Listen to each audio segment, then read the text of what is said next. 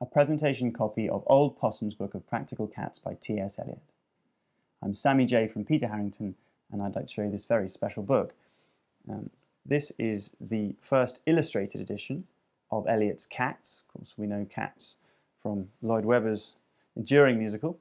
Here we have Nicolas Bentley, charmingly drew the pictures. Now, Bentley was very famous in the 40s, 50s and 60s for his cartoons and kind of droll designs in the newspapers. But here we find him illustrating Eliot's Cats. You see the title page, Old Possum, which is Eliot's pseudonym here, and the Cats poems. It's printed first as a text alone in 1939, but here we find 1 year later the first illustrated edition with the Bentley illustrations in 1940. But what's particularly special about this book, as well as the lovely illustrations, is the presentation inscription at the front, which we see here, to the Tandy family from O.P.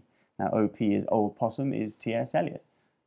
It's a fantastic thing to have this book inscribed at all, but this particular inscription is extremely powerful and relevant to the production of Eliot's Cats poems, because the Tandy family were the children and wife of Geoffrey Tandy, who was a very, very close friend of Eliot at this period in his life. He actually met Geoffrey Tandy, who was a broadcaster and scientist who worked at the Natural History Museum, in a pub, as many great friendships begin.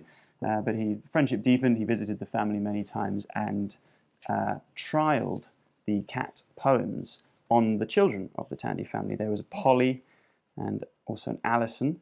And you see here, in fact, the dedication, the preface, includes Miss Alison Tandy as one of those to whom the book is dedicated.